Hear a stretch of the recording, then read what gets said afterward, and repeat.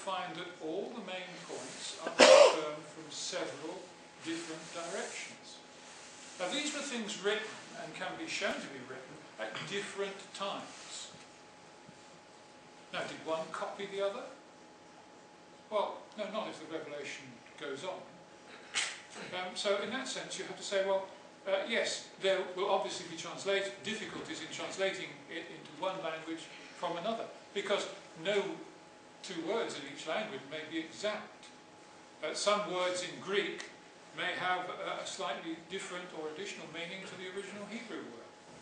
So it is a question of faith. You can't really actually answer that question, except possibly also to say that, well, the test of prophecy is whether it comes true.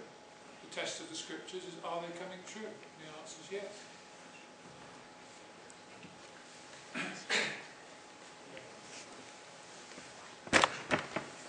Okay, you was waving. Thank you.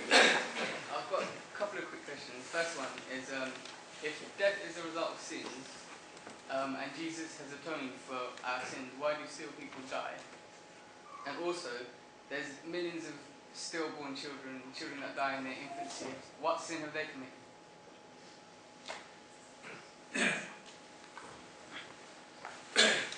First question first.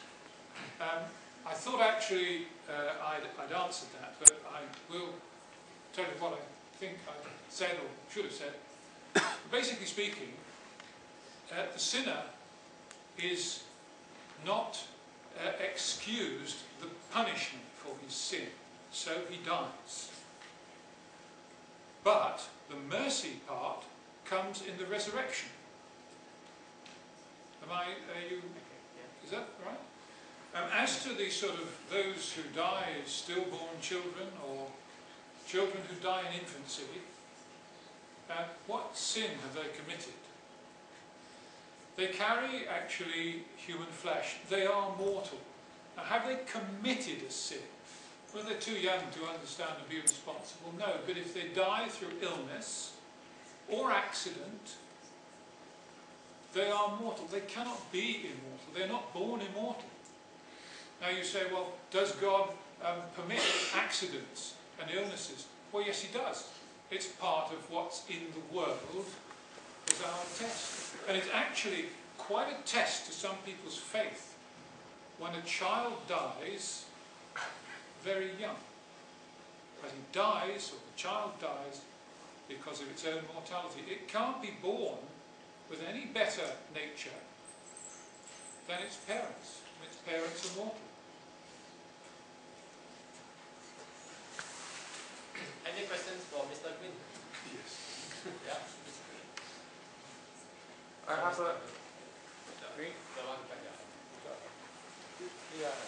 have a couple of questions for Mr. Green. You started with Allah yahdi man yasha wa yudhil man yasha.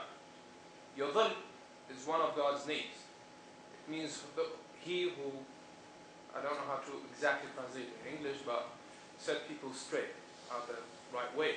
So if it was one of God's names, and he yahdi man yasha and yudhil man yasha, what is the job of the devil?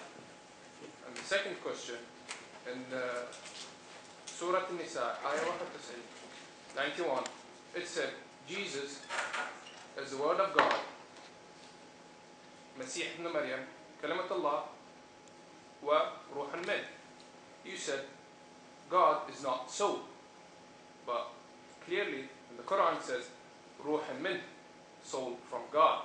So, if God is not a soul, where does Jesus' soul come from, according to the Quran?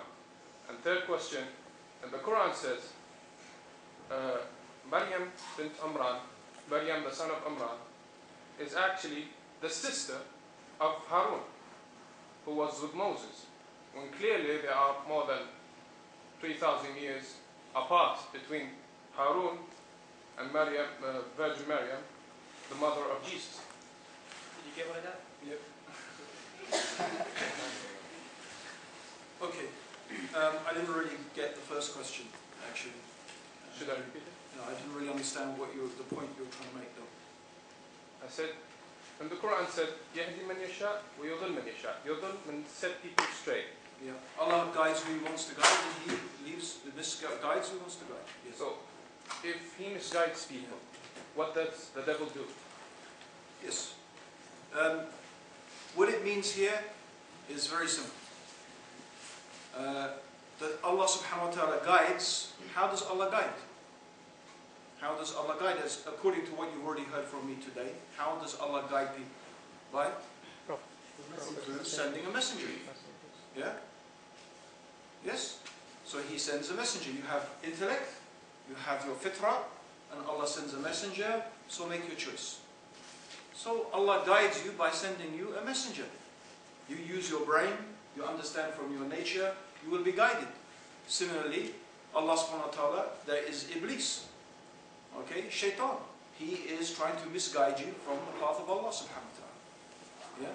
So this is the way that it works. Yeah? The Quran also says that Allah guides those who want to be guided. It is not some random thing. Allah guides this one and misguides that one. No, if you want guidance, Allah will guide you. If you don't want the guidance, Allah is not going to force you to believe. It's your choice. This is the choice that we make. Yeah? So that's the explanation of that. The second question was...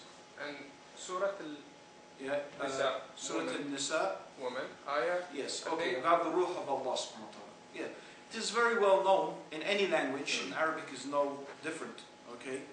That, for example, if I said to you, Allah's house, does that mean that this is the house where Allah lives? We say, Baytullah, it is the house of Allah. Does that mean I walk in there and there's Allah is living in there? Or the Quran refers to the camel that was sent as a miracle to Ad. Allah refers to it as Allah's camel. Does this mean that Allah sat on this camel and rode around in the desert on this camel? No. Meaning, when Allah subhanahu wa ta'ala says that this belongs to Him and it is a created thing, it is that Allah, He is signifying that this is special. Everything belongs to Allah. The one we say, Baytullah, this is a special place that belongs to God. Or this is something special that belongs to God. So this ruh that belongs to Allah, it is a soul, which is a created thing that Allah subhanahu wa ta'ala gave to Isa. But Allah, He honored it by saying His soul. Does not mean it's Allah, a bit of Allah's soul came into Isa. No, it is a soul that belongs to Allah. Everything belongs to Allah, but Allah honored it in this respect through this use of, this is how the language is used to honor something like that. So this is what it means. Does not mean that Isa has a soul of Allah. As for the third thing, it's very interesting. The Prophet Muhammad was asked exactly this question. Exactly. This question that you asked about that you are the daughter of Harun. The Prophet said, this is a term through which the Jews used to refer to each other. So they used to say, yeah, oh, daughter of this, oh, such and such of that. Since Harun was a pious person, in the same way, just exactly as I explained, Abu Huraira, as the Arabs use it, father of the kitten, it is a term of type of honor or connecting someone with someone honorable that they used to use in the language. Yeah. So this is what that means that you referred to in that respect. Can I have a question for both of you? If a person, the question would be, is it fair? You've got a person, he commits so much crime on the earth, stealing, killing, everything, and he get away with it. He's very clever. He can get away with anything. No judgment whatever. He never been to jail.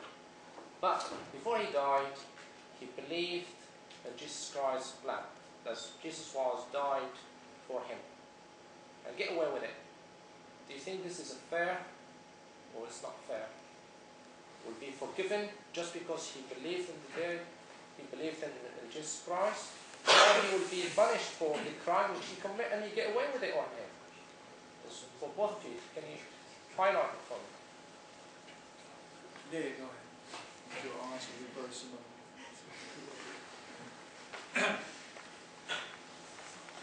Is it fair? My goodness me. I will say yes. And the reason I'll say yes is this.